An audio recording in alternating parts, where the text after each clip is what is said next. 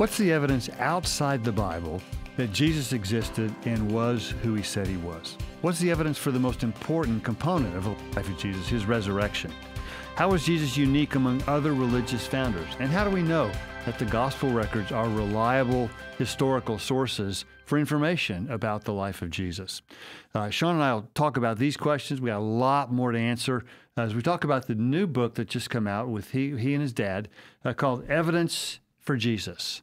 Sean, this is a great, accessible. It's not. I mean, it's meaty and it's substantive, but it's not. It's the cookies are on the lower shelf too. Sure. For people who don't have a background in some of this material. So, what's the story behind you and your dad writing this book? So you mentioned my father, and a lot of people recognize the name Josh McDowell.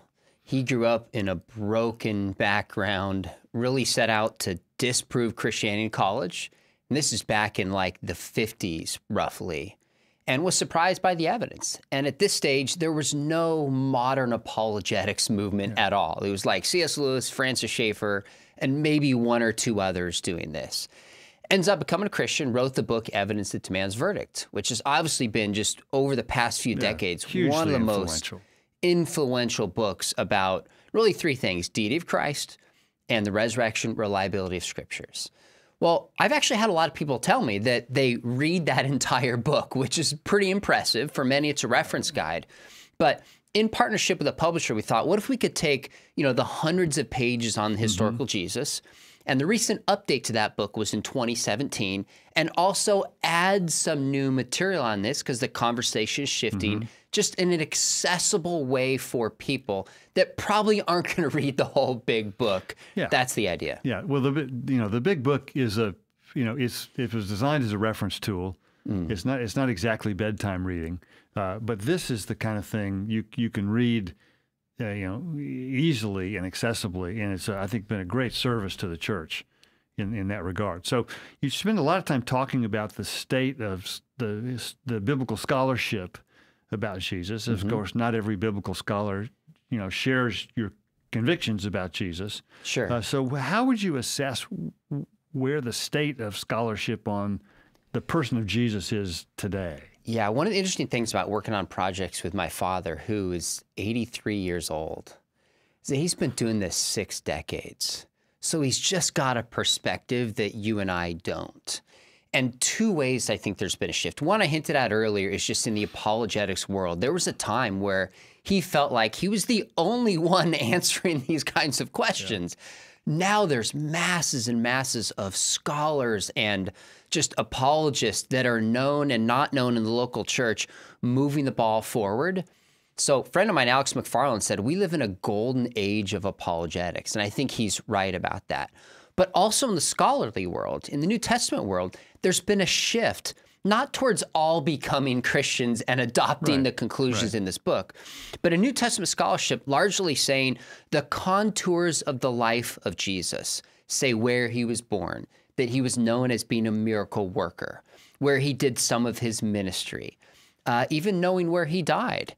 These basic claims, there's been a movement towards accepting them in the world of scholarship that there wasn't in the past. So that's a really positive sign to see things move over the past few decades in that direction. Yeah, and we'll get to this, I think, in a little bit more detail in a few minutes. But you also say there's evidence among biblical scholars that there's greater acceptance of things like that they're very skeptical about in the past, about him being a miracle worker. Yeah. And there's a lot of historical evidence outside the Bible that suggests that was the case. So where, the discussions about the historical Jesus, they run a pretty broad continuum of where people are and where their conclusions fall. But where are those discussions about the historical Jesus being held for the most part today? What are they focused on today? Well, that's a huge question. I mean, people are debating pretty much all different areas of the life of Jesus. It just depends on what journal in which you go to look. So it was Gary Habermas who's doing this massive 4-volume tome. I think he said about 5,000 pages on the resurrection. and just talked about the dozens and dozens of articles consistently coming out in professional journals. Now even some scholars will write blogs. Now that's not a professional journal, but if it's written by a scholar, that's a significant piece that needs to be taken seriously. Books are coming out. So there's no sign that discussions and debates about Jesus and all areas of his life are slowing down at all. You know, you talk about this being more of a golden age of apologetics, and I think I would agree that that's true. We have more people engaged in this professionally than we've ever had before. And how much of that do you think is owed to your dad's influence on the field? Oh gosh, that's a somewhat challenging question for me to answer because I have such a bias and I have skin in this game.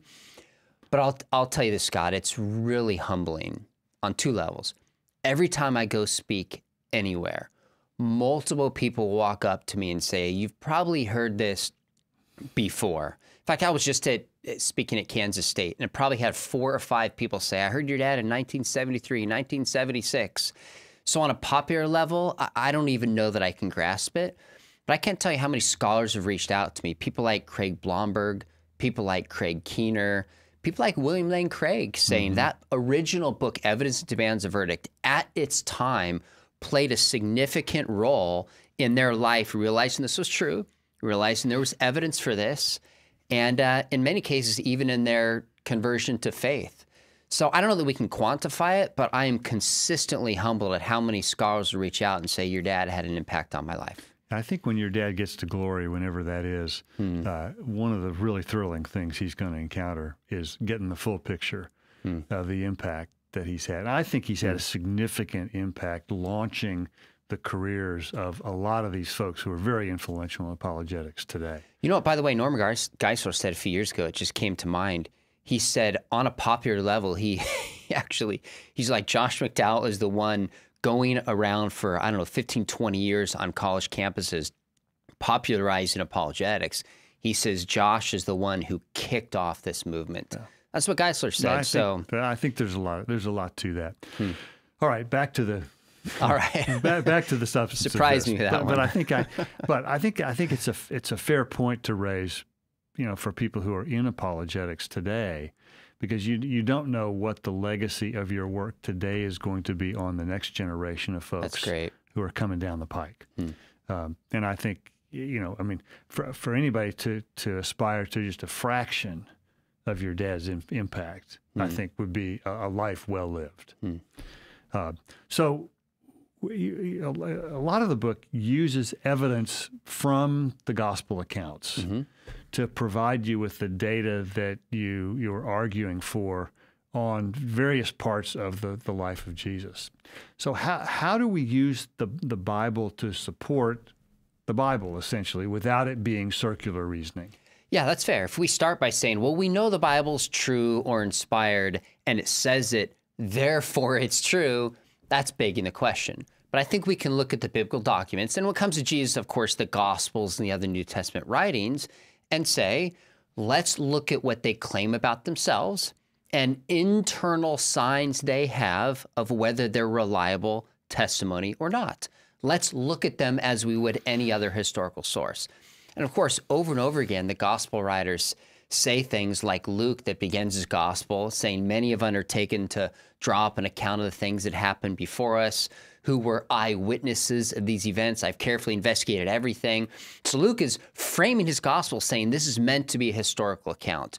You see all the gospels in different ways, and even John talking about in ways that this is eyewitness testimony. So then you can start to look and say, does it have the ring of eyewitness testimony? And a couple ways that obviously we unpack in more depth is there's certain kinds of details that are so often added to certain stories that aren't necessary to advance the narrative, but make sense if somebody was there just describing the particular events. You see those kind of details. Lydia McGrew's written an entire book just walking through those particular details. And then you find embarrassing material in the Gospels. Yes, you do. All sorts of like the disciples not understanding the teachings of Jesus, fighting with one another, Jesus castigating Peter, debating on the road over who's going to be greater. Like, why would they invent and make this stuff up? So they tell us they're writing careful history, and then we find these certain signs internally that have the ring of authenticity.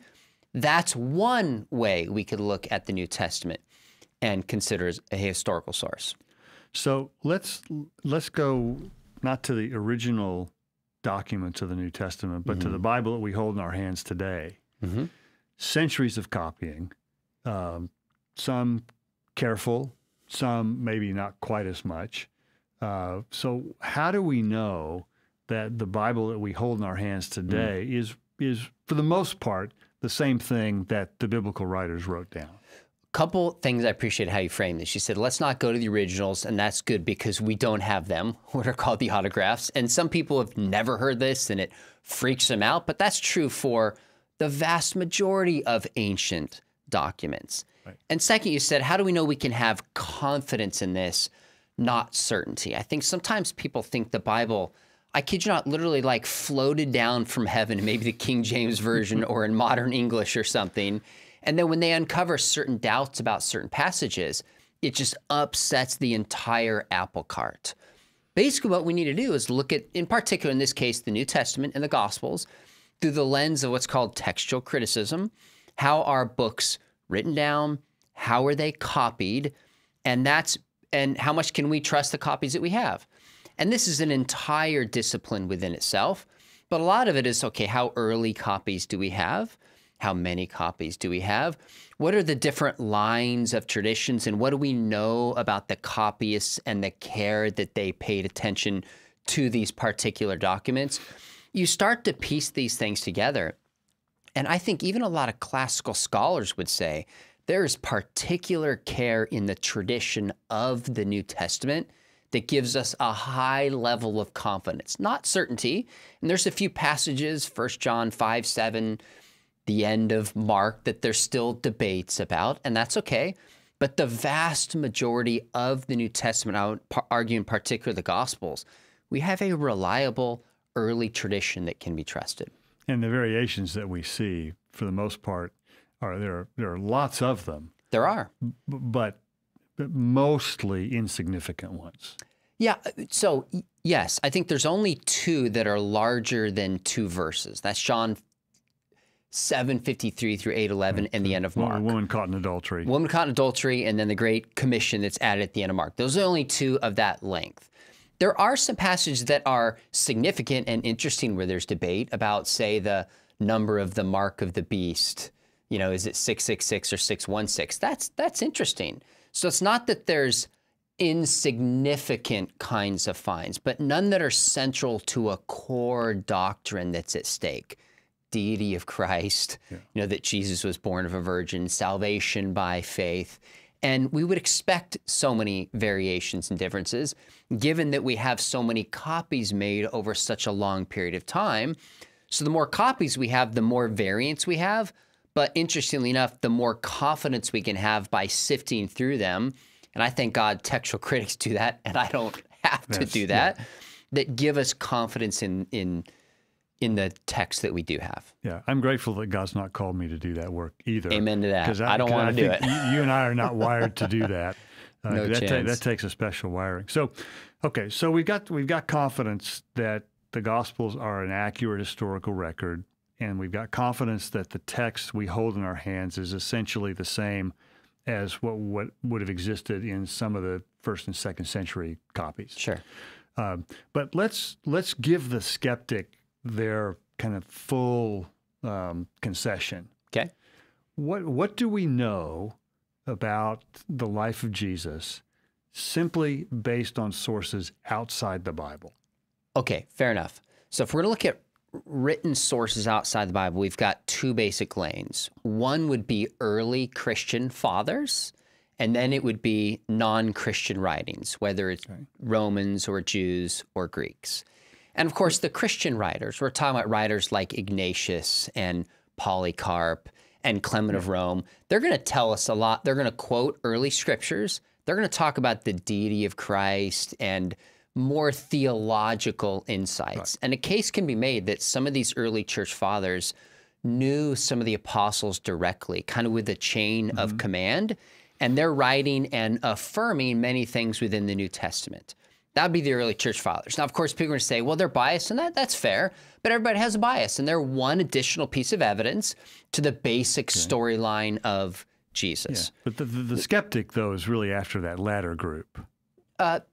Sure, that's fair, but we have to piece together all the lines that we have. And of course, the next one would be writings outside of the New Testament. What authors do we have? How reliable are they? What information do they give us? So of course, in the 90s, you have Josephus, who mentions Jesus twice. One passage is contested, but I think we have confidence we can know he's the brother of James. We can know that he was at least crucified and arguably believed to be the Messiah. This basic line with Josephus, moving to the 2nd century, you have Roman writers like Tacitus that talk about basic lines around the crucifixion of Jesus and even the persecution of Christians. So we don't have non-Christian writers saying Jesus rose from the grave as God and is God, because then they'd be Christians. But we have sufficient outside writings that help piece together this larger story we see within the New Testament. And I think it's surprising in some sense that we really have any about Jesus, because his public ministry was probably 2 to 3 years in an obscure area of the Roman Empire. The fact that he has the coverage he does have, I think, is pretty significant. Would it be fair to say that you could accurately present the gospel to someone based on that second group of sources that have? You mean early church fathers? Yeah, no, the Josephus and Roman historians.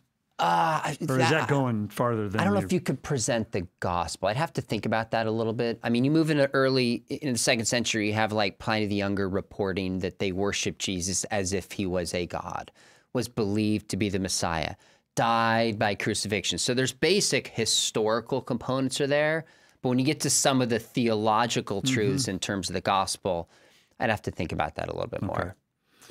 All right. So what do you say to the person who insists that Jesus was this terrific moral teacher, but has skepticism about his claims to be God?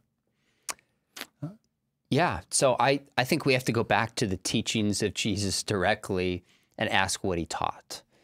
And then the question becomes, can we divorce some of the moral teachings from the identity that Jesus claimed about himself?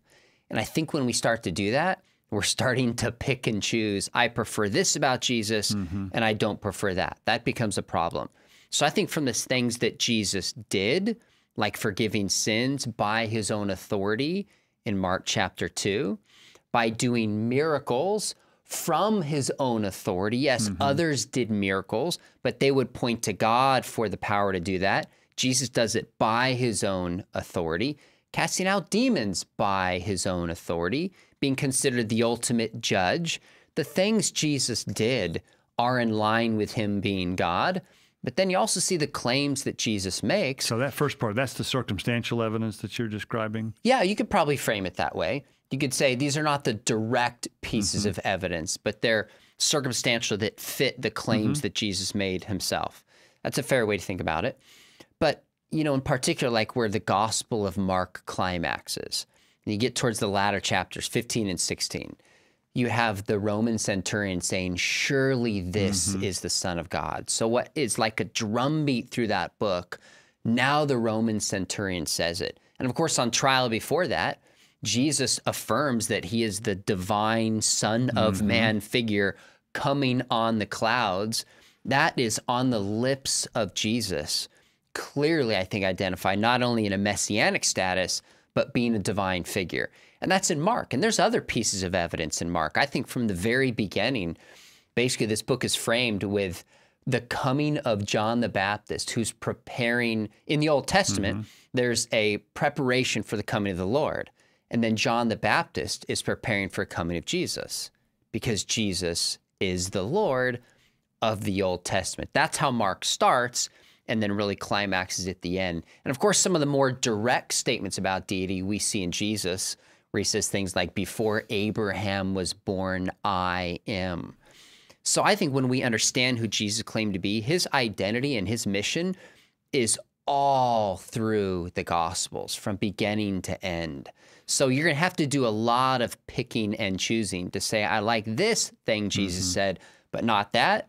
And I haven't seen consistent criteria that can account for really doing that well. And so when Jesus says, before Abraham existed, I am, he's quoting God directly himself in the way God revealed himself to Moses. That's right. And so so what may look like an innocent statement is actually theologically very rich. And it really is a direct claim to be God. Yeah, that's why they tear their robes and ultimately want to stone Jesus and run him out of town. He claimed to be God. So some of our listeners may recall how C.S. Lewis spoke about this. Remind them what Lewis had to say on this particular topic about Jesus being a great moral teacher, but not necessarily being God. Yeah, these arguments actually go way back even before Lewis, centuries and centuries ago. But in Mere Christianity, Lewis famously popularized it, where he basically said we only have so many options about the identity of Jesus. Either he's crazy, either he's a liar, or he's Lord in a sense. Now, of course, this does assume that the transmission of the text has been passed reliably and that Jesus made these kinds of claims. So the argument by C.S. Lewis is not airtight. Some could say, how do we know he's not a legend, so to speak? And then we have to talk about the existence of Jesus and the reliability of claims that he made. So I get that. But Lewis is kind of popularizing this idea, saying if we have the words of Jesus and he did the things that are recorded, we only have so many options about who Jesus was. And I think he uses a phrase of like, if he claims to be God and wasn't, either he's just crazy, he's a madman who considers himself a poached egg, I think is the claim Lewis made that's memorable. Yeah, and hardly this great moral teacher. Yeah, I don't think you can separate them, because Jesus taught that somebody's eternal destiny rests upon what you believe about him. So if we have those words recorded accurately and Jesus made that claim and it's not true and his identity's not right, that narrows down the options of who Jesus was and doesn't allow us to just say, well, I'm going to leave that radical claim out, but stick with what he said about, say, serving the poor or caring for the marginalized. It's all of that is a piece of who Jesus was and what he did. So when you mentioned the ending of the Gospel of Mark, you used the term Jesus calling himself, referring to himself as the Son of Man. I find that term is often misunderstood. And most people, I think, who have not studied that will say that that's a reference to his humanity. But you say it refers to something actually quite different than that. Yeah, this isn't unique to me, just for the record. I'm not the one making this argument. But it's same. Growing up as a Christian of the church, I always was taught Jesus is God and man. So when he claimed to be the Son of God, he's divine. Claimed to be the Son of Man, he's showing that he's human. That was just my assumption. Nobody ever taught me this. But you actually look at what that phrase means and how Jesus used it. I think it means something very different. Now, it is one of the most common designations that Jesus uses for himself. And scholars have a certain criteria insofar as it goes, where they'll say, kind of double dissimilarity. This wasn't used frequently and regularly by the Jewish authorities beforehand, and it's not used consistently by the church afterwards. So Jesus isn't borrowing and ripping this off from his religious milieu. And on the flip side, the church is not inserting this back on the lips of Jesus. So it probably goes back to the historical Jesus. That's the way the argument is made. But when you get to the end of the Gospel of Mark in chapter 14, Jesus is on trial and he's asked about his identity. And his response is he affirms the claim and says, you will see me coming on the clouds like the Son of Man, or a Son of Man. What does Jesus cite? He cites Daniel chapter 7, where there is this biblical passage that refers to this divine figure who is like a Son of Man. And Jesus says that in Daniel 7, that's who I am.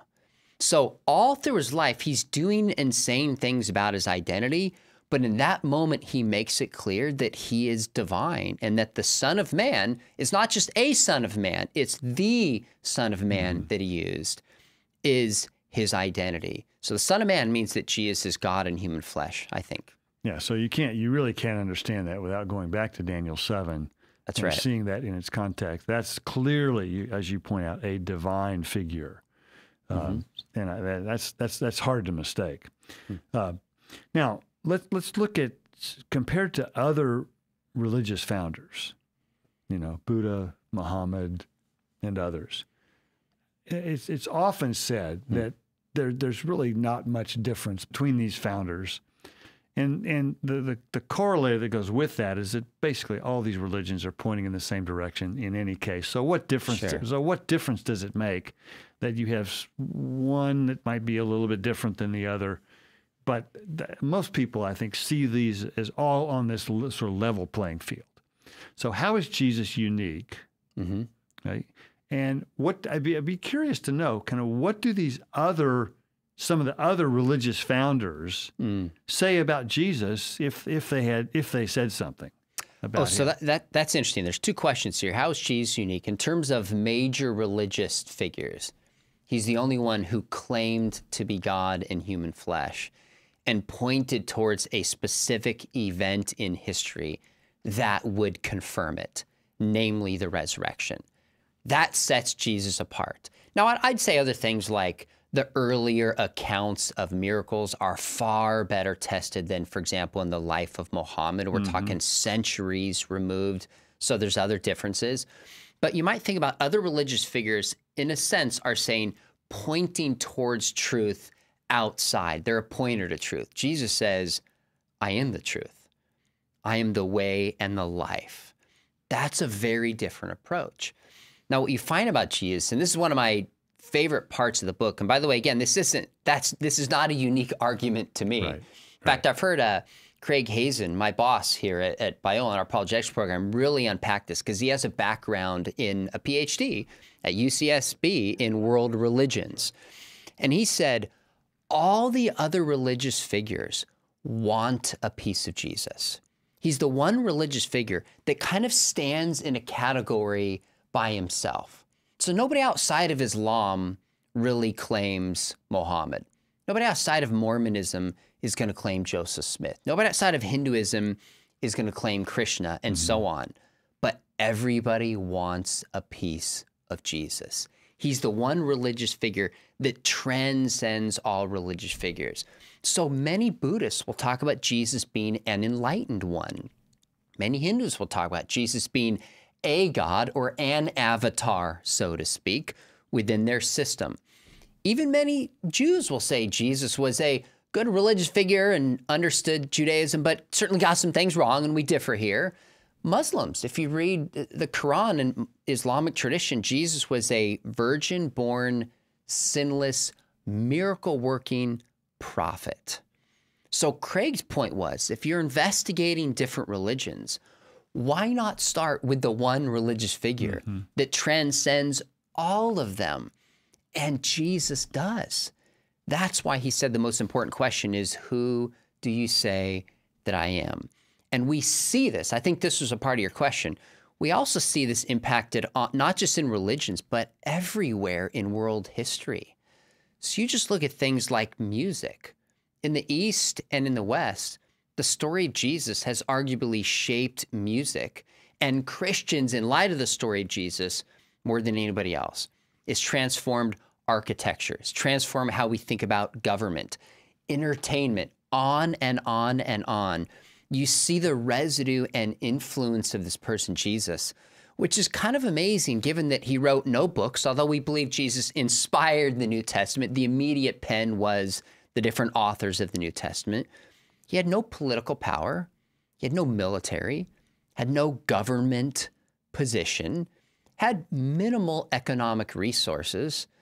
You know, his public ministry was in a small, obscure area of the kingdom, and yet his life and his teachings have shaped the world more than anyone who's ever lived. That minimally cries out for a significant explanation. Yeah, I think I'd encourage our listeners to Google the One Solitary Life, which summarizes the impact of the life of Jesus. And one of the parts at the very end, it says, all the armies that ever marched, all the navies that ever sailed, and all the parliaments that have ever sat, have not had the influence as has that one solitary life. Wow. From someone who never traveled more than 200 miles outside of where he grew up, was born in relative obscurity, died a criminal's death and crucifixion, and has had this extraordinary influence. Now, let me go back to what you said about, it's a really interesting point, I think, about how a number of other world religions want a piece of Jesus. Because they see that there's, I think, something there that's worth grabbing onto. But yet, culturally, it's widespread to critique Christianity for being narrow, arrogant, and intolerant because of Jesus' claim to be the only way to God and to salvation. So help us reconcile both of those things. So there's a lot of pieces here, and tell me if I don't answer this. I think one reason why is in our age of critical theory, the world is divided up into oppressors and the oppressed. And there is a history of Christians certainly not living out the way that Jesus called his followers to live. And frankly, we see some of that continuing today. So in some ways, that's a piece of the puzzle. But also because Christianity is so big and influences the world so much, it's kind of easy to put it in the category of being an oppressor. This is just the worldview of critical theory. Everything is divided up to that. I think it's true, especially in the West, because Christianity, just our language and our holidays, shape culture more than anything else. For better or worse, that's the way that we look at it. On the other hand, I think some people will look at Christianity and think, well, it's intolerant and it's exclusive because, frankly, we as Christians don't always live towards others the way we're supposed to. I just get on social media and I just see the way Christians comment about others, and it just pains me. Not very pretty. And fills the narrative that Christians are closed-minded, we're bigoted, we're intolerant, we're hateful, we're thin-skinned. Like, we don't always do a great job. So when the skeptic says, well, Christians are intolerant, part of me wants to get defensive because I'm a Christian. The other part is like, yeah, we got to do a lot better at this. Now, with that said, in some ways, this is also a side issue from whether or not Christianity is true or false. Every religion makes exclusive claims to be true. So oftentimes the narrative today is if you think you're right, that's oppressive and exclusive within itself. Well, atheists think they're right. Fine, good for them. Muslims think they're right. Hindus think they're right. To have a belief is to think that you're right. Now, many Hindus would say they won't try to convert you in the same way because Christianity is a vehicle ultimately in their system. So we don't face judgment within the Hindu system after we die the way you and I think a Hindu faces judgment. So there's an urgency from Christians to reach out to Hindus that Hindus don't feel. But on its own terms, I've had Hindus tell me, they say, well, Jesus is true, or kind of your truth, that's your way. And I said, Jesus claimed to be the only way. He didn't claim to be a part of a pantheon of gods. So you're saying Christianity is true, but you're bringing it within the Hindu system, which is to, I hate to use the term to do violence to, but to disregard the claims of Christianity within itself and actually say that Christianity is false.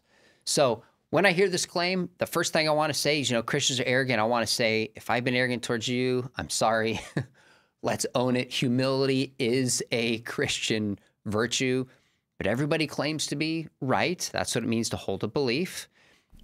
By that definition, everybody would be arrogant because of what they claim. Let's go back to the evidence and see which one is true. And that's why I'm a Christian, because I think Jesus made these claims and can actually back it up.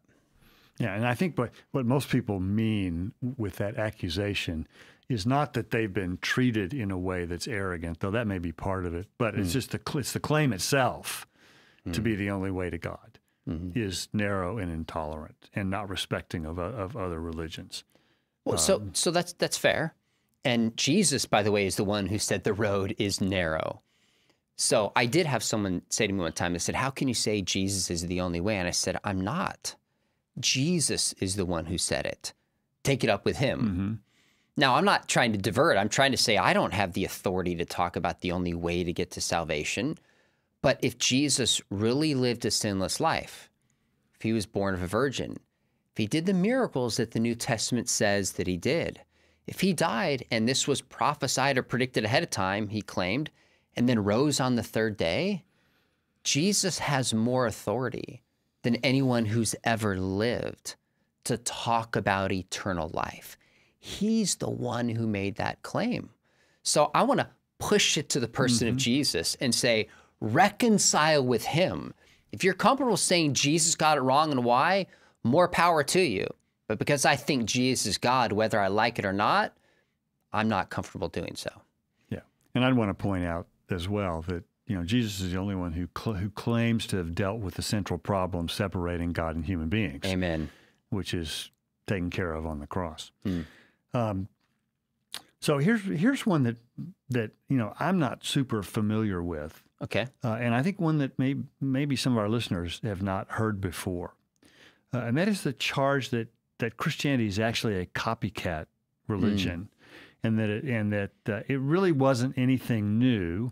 That it copied deliberately copied some of the predominant Greco-Roman religious views that were prevalent around the time of Jesus. Sure. And in the early church. Spell out a little bit what is that view, and what do you think of it? This is actually pretty personal to me because, when I was at Biola in the mid-90s, 94 to 98, somewhere around 1994, 95, people started getting email addresses. There was no Google, but you could search online for websites. And much of kind of the atheist online secular web, as far as I could tell, was built on responding to evidence that demands verdict chapter by chapter. And I'm just sitting in my dorm here at Biola, and I'm fishing through, figuring out what is this internet thing? What does it even mean? And I don't know why I came across that, but all of a sudden I see this whole website by doctors and lawyers and historians, if I remember correctly, taking every chapter in that book and giving thoughtful responses to it. I remember my heart sank. That was really the first time I thought, wow, my parents mean well, but what if they're wrong about this? And one of the first things I came across was this idea that Jesus didn't even exist. And Mithras and Adonis and Isis and Horus, these ancient, what are called mystery religions from other parts of the ancient Near East, had the Christianity was copied from these pagan mystery religions. And I had no response to that. The evidence demands verdict at that time didn't even deal with that issue. Yeah. And it really sent me into an intellectual and an emotional tizzy, for lack of a better word, trying to figure out what I believed and why. Now, looking back on that, if I were a skeptic and I was going to attack the Christian faith, that is probably the last way I would critique Jesus. But at the time, it was just unsettling. I didn't know how to answer it. I mean, there's very few scholars. I mean, you could probably count them on two hands who would embrace the idea that Jesus didn't exist and that it's copied from these pagan mystery religions. I mean, even Bart Ehrman has written a book, one of the leading skeptics of our day, on the existence of Jesus, pushing back on this narrative, saying, I think if I remember correctly, it's the idea that Jesus didn't exist is really a modern myth that started in like the 18th or 19th century. So the bottom line is, just a couple quick points. And one of the reasons I put that in this book was because I wanted, this objection has become popular today largely because of the internet and certain movies and social medias, more so than scholarship. So this is a popular argument to respond to. You won't see as much engagement in the scholarly world. But one of the big things is we now know that Jesus and the understanding of his faith and teachings are rooted in Judaism, not primarily in the Greco-Roman culture. Jesus saw himself as the Jewish Messiah, and scholarship has recognized that. Second, the parallels are really thin and exaggerated. Like it talks about at times Osiris resurrecting, but he was murdered, thrown in a chest in a sea, and becomes kind of a god of the underworld. And that is so different from the Christian story of Jesus willingly laying down his life, resurrecting back to this life, that the idea that Christianity borrowed from them is just, I think, really vacuous. There's other objections to this, But there's no reason to think that Christianity is just a modern day copycat religion. I wonder too if a factor in this is to point out how incredibly countercultural most of the things that Jesus taught and the apostles taught actually were compared to what was prevalent in Greco-Roman culture at that time. I mean, the teaching of Jesus and the apostles turned the Greco-Roman world upside down and challenged its cultural norms at every turn. We have, there's some pretty good scholarly accounts of how just the apostles' teaching on sexuality was just so countercultural. Agreed. And actually was one of the reasons why they postulate that women, that's right, came to faith so readily. That's right. Was that the sexual ethic that was prescribed gave so much dignity to women that they didn't have prior to that. And so that's a practice of Christians that was countercultural. But what was at the heart of the Christian faith? It was a resurrection movement. From the earliest account we have in 1 Corinthians 15 to the teachings in Acts, it was a resurrection movement. Well, Paul's right. It is a stumbling block to the Jews, and it is foolishness to the Greeks. So at the heart of it is not taking what a heroic death looked like and adding it to Jesus. If anything, they did the exact wrong move if they were trying to copy what was prevalent in the culture. And it grew because, like you said, I think it resonated with people's hearts, made in the image of God, sexual teachings that actually protected people from the harm in culture. So I think the opposite is really the case. And that's just one area that their practice was incredibly countercultural. I mean, there are dozens and dozens of those. So you've touched on the part that you save till the end in the book, which I think is you left the best stuff to the end, and the most important part to the end, which is the evidence for the resurrection of Jesus. So summarize, assuming that we have the Gospels are an accurate historical account. Summarize what is the evidence that was presented that was so persuasive that Jesus had actually risen from the dead, such that all the disciples had basically given up, and gone back to their occupations, and they get word that the resurrection has occurred, and they launch this movement that turns the world upside down. So as you know, this is another huge question. I teach a full semester class here in our grad program on the evidence for the resurrection. But the way you frame this is if you're going to have... So give me a full semester's course in about 30 seconds. There you go. So tweet it, basically. Bottom line is if you're going to have these Jewish followers proclaim that Jesus was the Messiah after being crucified publicly in a shameful fashion, there's going to have to be a good explanation for this. And very quickly, there's different ways of coming across this. If you think the New Testament is reliable and you make a case for this, and you can, then the resurrection comes with it. Like it's a part of the narrative. The other way is to just kind of look at the New Testament through the lens of saying, okay, which stories and facts are reliable, even if the entire New Testament is not? And scholars agree on a few things. We know Jesus lived. We know he died by crucifixion. We have very good reason to believe Jesus was buried. There's no other alternative accounts. Right. In fact, we know the name of the person, where this person was from, and his position in Jerusalem at this time, Joseph of Arimathea, 4 accounts that attest to this. That's pretty significant. We have good reason to believe that the tomb was empty. The fact that it was discovered by women is so unlikely to have been invented. Very countercultural. Very countercultural. I mean, Habermas has laid out, I think, about 21 arguments for the empty tomb, and in his updated tome, maybe he even has some more. We have good reason to believe the tomb is empty. And even the first religious challenge was the disciples stole the body. Well, you only say somebody stole a body if the body's gone, right? You don't say, my dog ate my homework if you have your homework. And then third, you have all these different groups of people saying they had seen the risen Jesus. You have multiple accounts of this, whether it's the Gospels, whether it's Acts, whether it's the writing of Paul in 1 Corinthians chapter 15. We have multiple accounts of appearances to individuals, to the women, to the 7, to the 12, to the 500. And then we see people going out and proclaiming this message, and particularly the apostles, when it cost them something.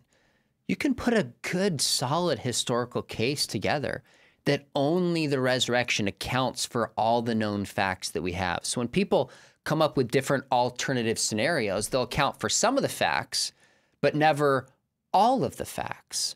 So I think the biggest barrier is just that the resurrection implies something supernatural. Like Paul says in Romans 1, this is a confirmation that Jesus is God. That's at the heart of the objection. And I have some sympathy for that. I know when people die, they stay dead.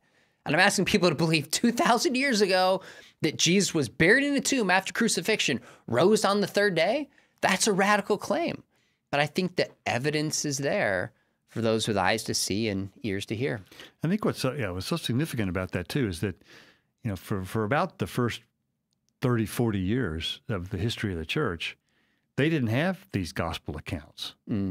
All they had was the evidence that you describe. The tomb was empty, the post-resurrection appearances, and then the changed lives of the people who embraced the truth of the resurrection. But they didn't have any biblical account to go on like we do today. Well, so let me come in. So they had a biblical account. They just didn't have the written text. That's so right. they had the stories and the accounts just for clarification. Yes, they had the I evidence. agree. So one last question here. How do you hope people will use this? So every chapter is like 1,500 words. We came up with the number of chapters, the word count the publisher gave us. And when you say 1,500 words, that's not a lot. That forces you, like literally every sentence has to be economic and put in there to move things forward. So the idea was to take a book like Evidence Demands a Verdict. Number one, for a small group, somebody says, we want to study the historical Jesus, read a small chapter together and discuss it. Very doable in that setting. Great for a Christian school. I still teach private three mornings a week at a high school outside of Biola, and could use a text on the historical Jesus like this. So it's also meant for individual study.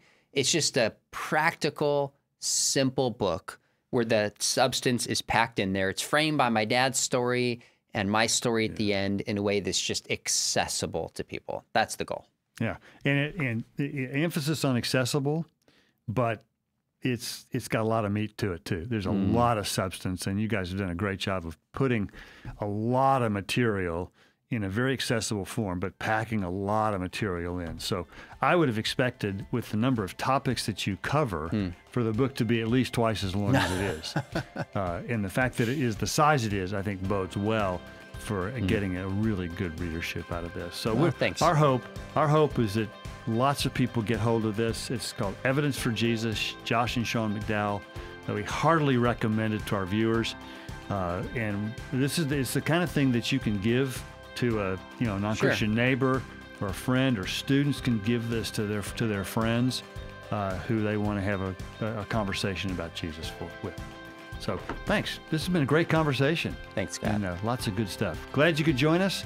We'll see you next time.